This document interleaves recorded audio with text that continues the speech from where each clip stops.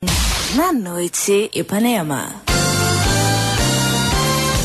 Vamos lá, agora vamos saber todas as atividades, o que tá rolando, o que tá preparando para esse final de semana em Sorocaba.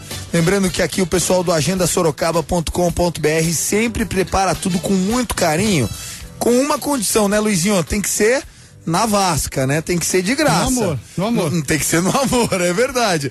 Então, Leandro Florido falando com a gente ao vivo por telefone. E aí, Leandro, boa noite, tudo bem? Boa noite, Thiago, Luizinho, ouvintes da IPA, tudo jóia e vocês? Eu tô melhor impossível. Vai uma Burgman aí ou não? Pô, aceito, cara, eu aceito. Maravilha, por mim, aí. por mim, vambora, é só colar aí. O pessoal da Agenda Sorocaba sempre muito legal com a gente. Queria agradecer ainda, em nome de vocês, aí o Salão Hair Shop pelo sorteio desse cabelo unissex, esse corte de cabelo unissex, muito bacana mesmo, viu? Um abraço pra equipe lá que cederam numa boa pra gente, com todo interesse de participar da promoção. Então um abraço pra todo mundo, que é uma equipe bem legal, por sinal, um salão excelente. Muito legal, Salão Hair Shop lá na Vila Santana, Rua Olavo Bilac, número 80. No final da participação do Leandro, a gente anuncia o nome do ganhador ou da ganhadora ao vivo. Leandro, 4 dicas hoje, então acelera, Ayrton, vamos lá. Vambora, a chuva quase me complicou agora, né? Só porque eu separei algumas dicas a céu aberto, mas vamos lá, começando com a dica de céu aberto, que é a partir de amanhã, na sexta, dia 12, lá no Parque das Águas, Thiago, vai rolar uma feira de Natal. Essa feira é promovida pela prefeitura e é uma feira de artesanato com artesãos aqui da cidade e também da região, que vão lá expor as suas peças, que são boas opções criativas de presente, né, para essa época. Então, no Parque das Águas, várias barracas a partir de amanhã, dia 12, e vai até o dia 21, Thiagão. Que legal, cara, uma feira intermitente, então, ela vai ficar todos esses dias aí? Vai ficar todos esses dias, começa nessa sexta, daí segue até o dia 21, sempre das 18 às 22 horas. Então é uma feira noturna, inclusive. Muito legal para passear em família e curtir o parque e também os presentes que estão lá, né? Gostei dessa dica. Qual é a próxima? A próxima já envolve um esporte agora. Passeio ciclístico do Pedala de Natal. O Pedala Sorocaba, que é um projeto tradicional na cidade, agora fez a versão de Natal. Então ela chama Pedala de Natal e vai ser no dia 13, no sábado, dia 13, a partir das 15h30, 3h30 da tarde, com saída no Clube do Idoso, que fica ali no bairro do Pinheiros, perto da Ponte Pinheiros, do lado do centro esportivo. Da pista de bicicross. Do bicicross, da antiga Feira da Barganha. Ali que era antes, né? É verdade, assim todo mundo lembra. Aí já é mais fácil de recordar, né? Clube do Idoso, saída das bikes, pode chegar lá, eles até incentivam, pedem pro pessoal ir personalizado e com decoração, encher a bike de coisa pra fazer essa festa natalina mesmo. E igual o estilo São Silvestre, o pessoal que vai de Homem-Aranha e tal, e pra ir fantasiado de preferência, ou não, também só pelo passeio. Saída no dia 13, sábado, 3h30 no Clube do Idoso, com direção ao Parque das Águas, Thiagão. Muito bom. E assim, fala um pouquinho desses passeios ciclísticos. Eu até vou dar um testemunho e você pode até me informar melhor.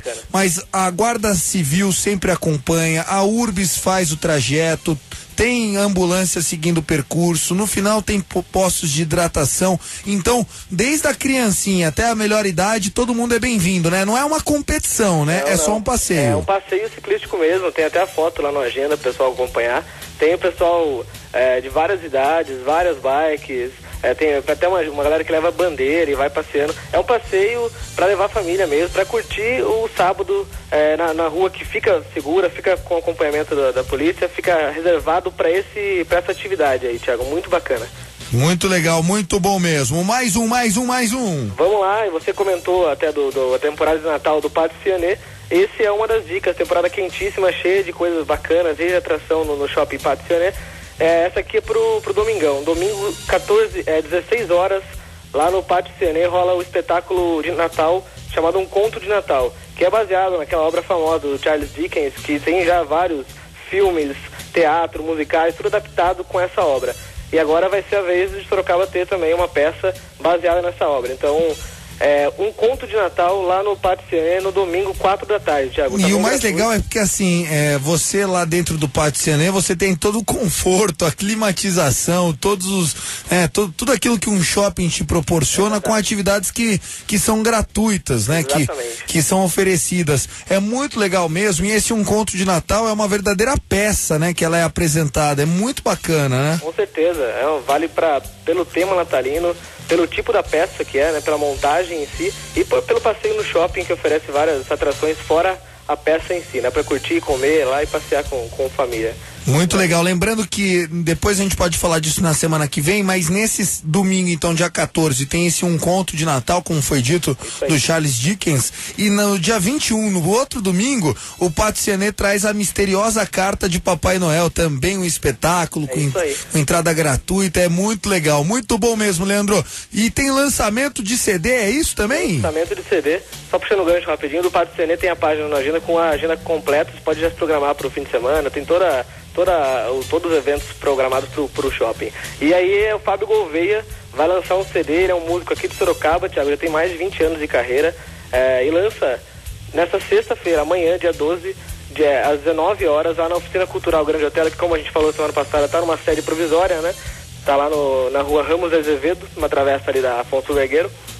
Fábio Gouveia vai apresentar o show de lançamento de CD. O CD chama Escolha. Começa às 19 horas, também entrada gratuita, só chegar um pouco antes ali para retirar ingresso. Muito legal, muito bom mesmo. Então, repetindo aí tudo que foi dito, feira lá no Parque das Águas, muito bacana. Passeio ciclístico no sábado, também saindo do Clube do Idoso, muito legal. Tem ainda o evento lá no Pátio Ciané Shopping, Um Conto de Natal, que é maravilhoso. E ainda esse lançamento amanhã, sexta-feira, né? Show de bola. Quatro dicas aí pra curtir, muito mais também pra escolher no site. Muito bom. Leandro, fica no ar que a gente vai fazer agora o anúncio do Felizardo ou da Felizarda, que vai cortar as madeixas por conta do agendasorocaba.com.br. Foi mexido aqui, seu Leandro, e o nome da ganhadora é uma moça, né?